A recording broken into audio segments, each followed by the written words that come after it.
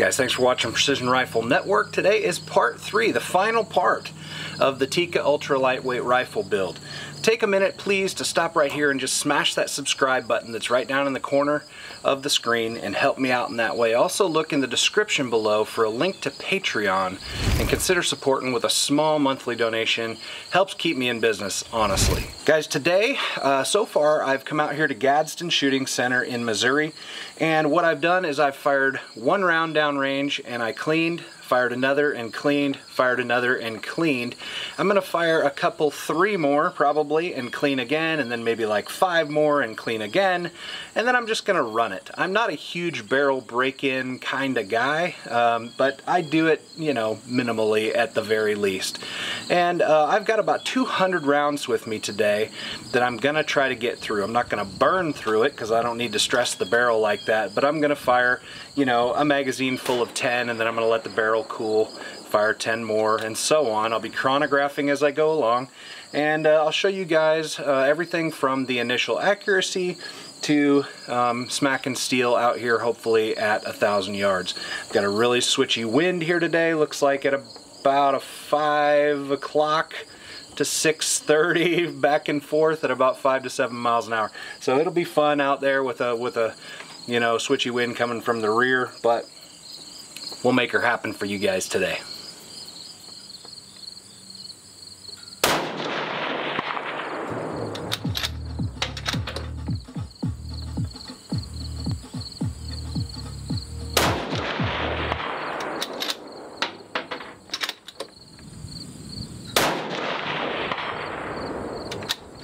We're back to the center.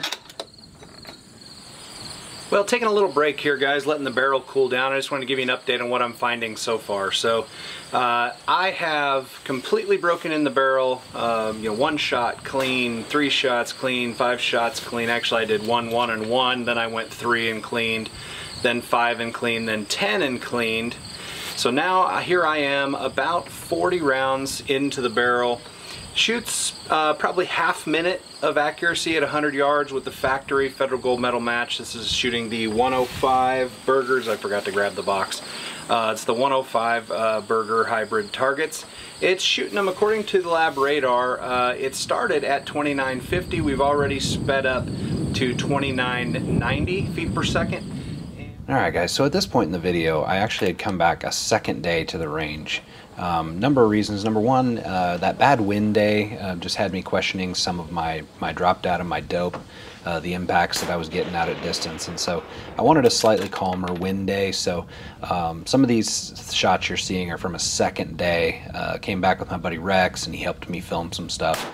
And so this is kind of final report on how does she shoot the Tikka Ultralight build. So just as an overview, yeah, I brought my competition rifle, which is about a 26, 27 pound, 25 to 27 pound 6GT in an MDT ACC chassis with the weight system and all the stuff to make it heavy.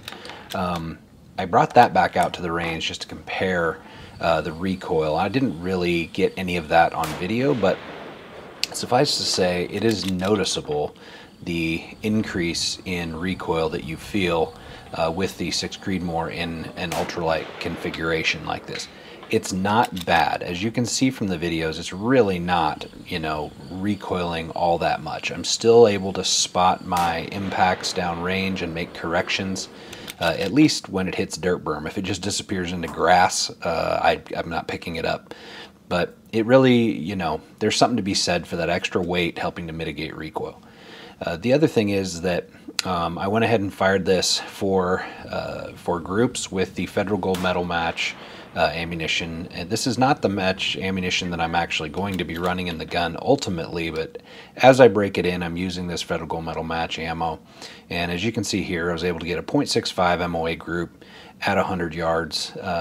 Yes, 3-shot group. I know I should shoot 5. You guys can holler at me in the comments. But I was fairly impressed with that for factory ammo. And I'm not much of a 100-yard group shooter. Invariably, I forget to adjust my parallax at 100 yards, and I'm, you know, all over the place. And anyway, reasons. But I was impressed with it, and then, you know, I was able to stretch it on out today to, I did not try the 1,000 yard. Actually, with the 6 Creedmoor and the Tikka, I think I topped out at 700 yards today. But impacts, you know, on the small plates all the way out to those distances. And so really no complaints. The gun functions flawlessly. The Tikka action is smooth and nice.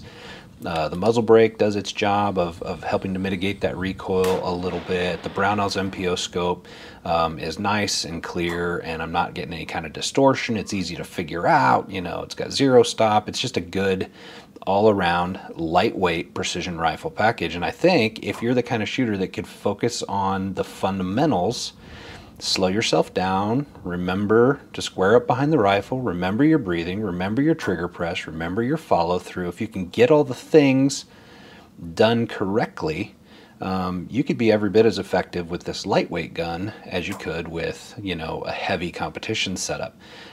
You know, it's one of those deals. It really boils down to the shooter and the application of the fundamentals. Guys, thanks for watching this video series on the Tikka Ultralight build. Special thanks to Modular Driven Technologies for supplying the LSS chassis, the lightweight setup. Thanks to Brownells for providing the MPO 3 to 18 by 50 optic. Really impressed with that little guy so far. Tracks perfectly, and you know, I'm really looking forward to shooting this in competition, and I really appreciate you guys hanging out with me for the last 3 weeks while we've been doing this kind of rifle assembly and shooting.